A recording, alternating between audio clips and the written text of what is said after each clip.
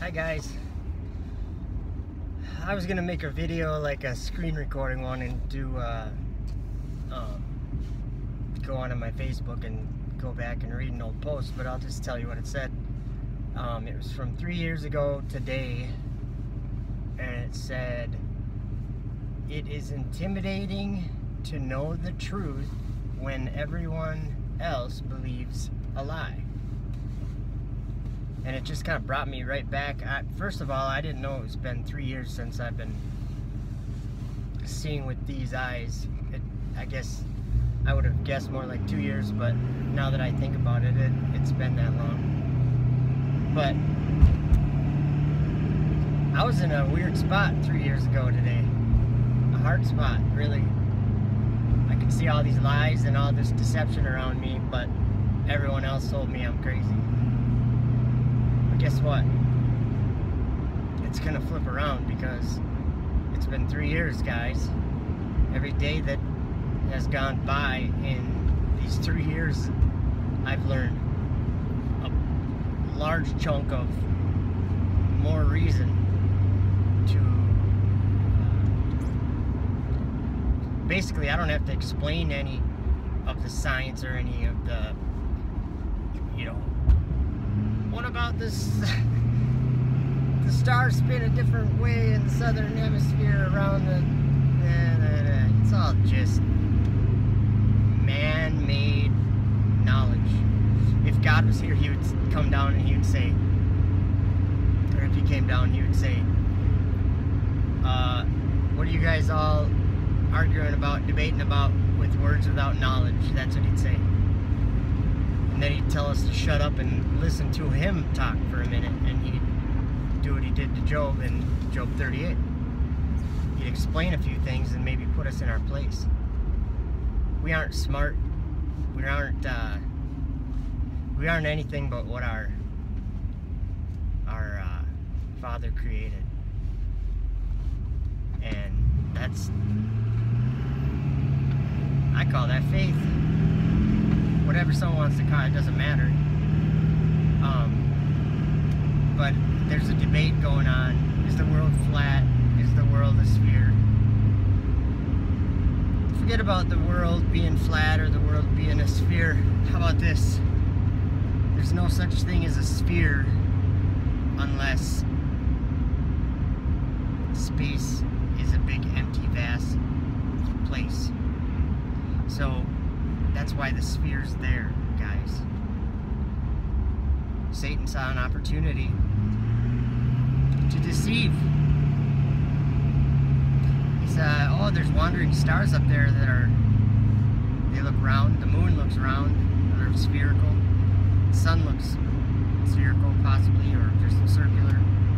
But I can tell everyone a big lie with my dominion that I have over them, over all the kindred, and I can make them believe it. And that's what he's doing right now. And he's making people worship that image, and he's making people drunk off of the wine of Babylon, the whore of Babylon. You guys are wondering and marveling at the whore. In Revelation 2:21, I think, right around there, I don't remember which letter or which church it was to, but it said, or which angel of the church it was to. It said, it was talking about Jezebel and her craft and her seducing the children of Israel. And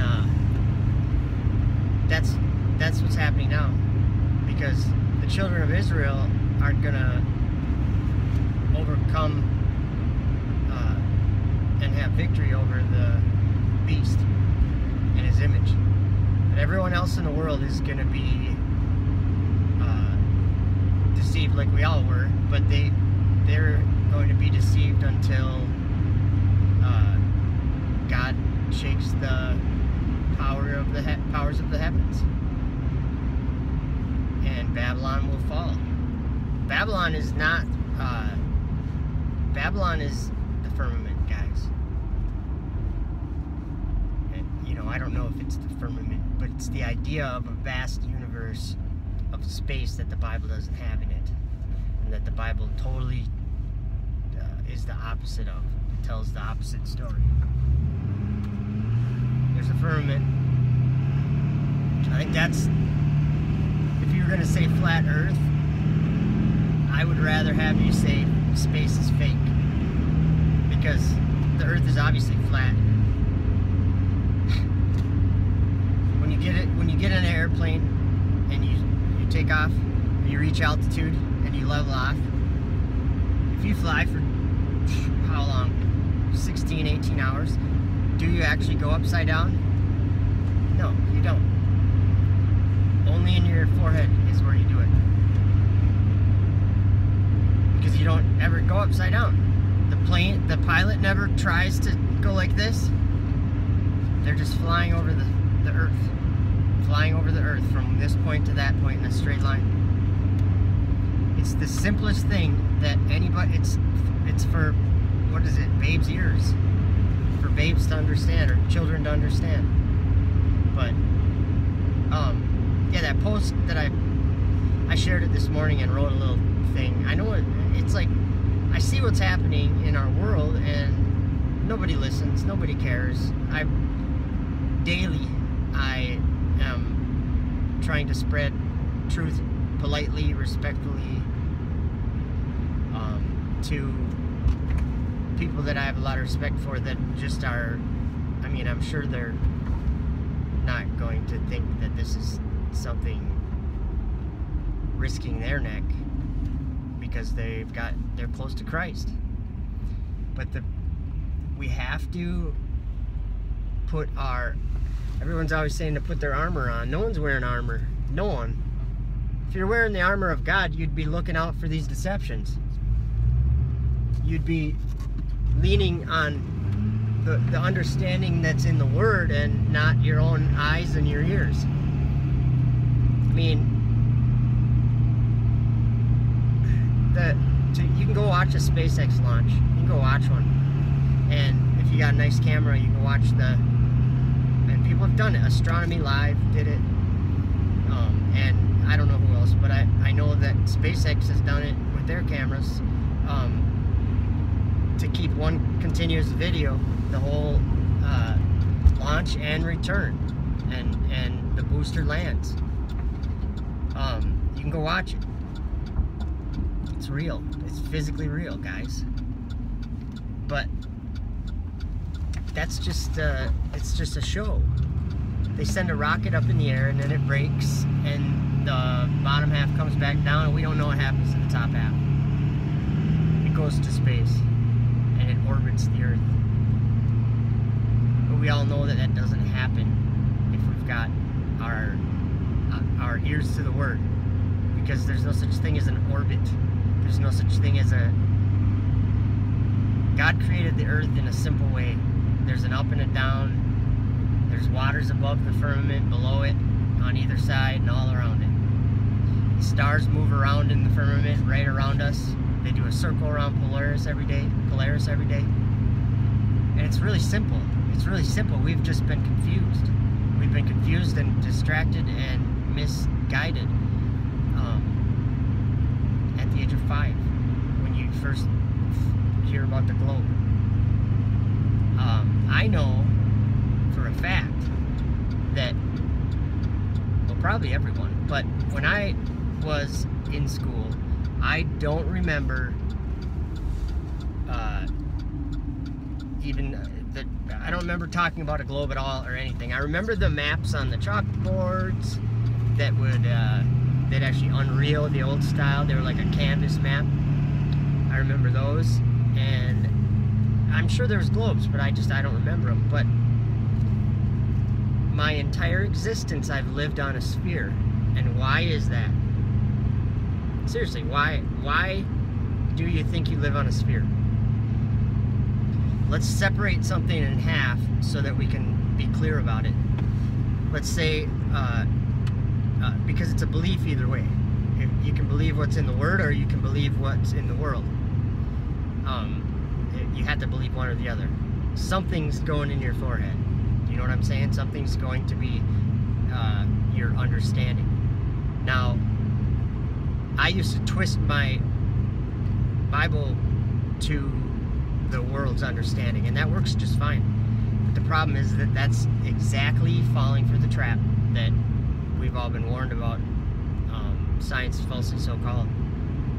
If you go out and you do real science and oh yeah, I was splitting it in half. So we have your science intellectual argument. If you observe things from the surface of the earth with your body, your perceptions, your eyes and ears, it's a flat world. There's no argument for that. There's no perception of any curve ever on Earth, ever. If you're perceiving a curve, you're not thinking right. You just can't see it with your eyes. And the only time that you ever see this curve is before every movie you watch. The globe is shoved in your face 10 times a day, and you don't even realize it. It's mind control. They're putting it in your mind what you're supposed to believe, and you're believing it. Breaking it in half, you have their story and you have your own story. If you analyze it, your own story, I guarantee you, tells you you live in a flat world, and up and down never change, and gravity's another story. There's plenty of explanation for that. But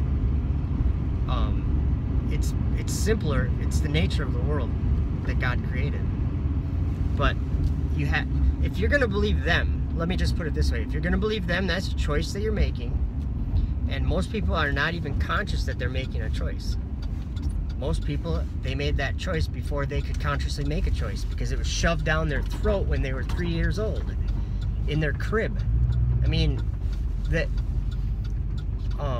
why is there thousands and thousands and thousands and thousands and thousands of people from every nation right now in our world screaming at the top of their lungs that we don't live on a sphere and that space is fake? Why? You answer that question to me. Because they know why they're screaming. They know why they're telling you. Because they care about you, and they're supposed to tell you.